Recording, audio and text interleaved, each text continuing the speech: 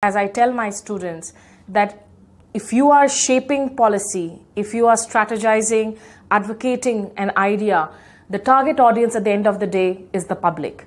And linking policy to public is where media comes in, where the communication tools come in. And it's not just about traditional forms of journalism.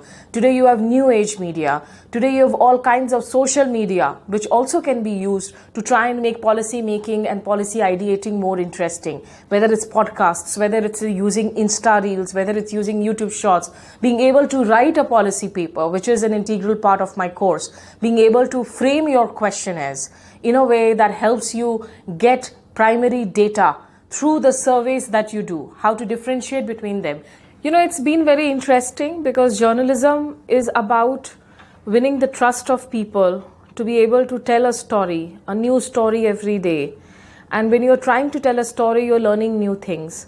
So in a way, to me, teaching is also about learning new things every day. Every time I come to teach here, I also end up learning a lot. So while I still remain an active journalist, it is really great fun to try and teach about journalism and the intersections of media and policy making to young minds.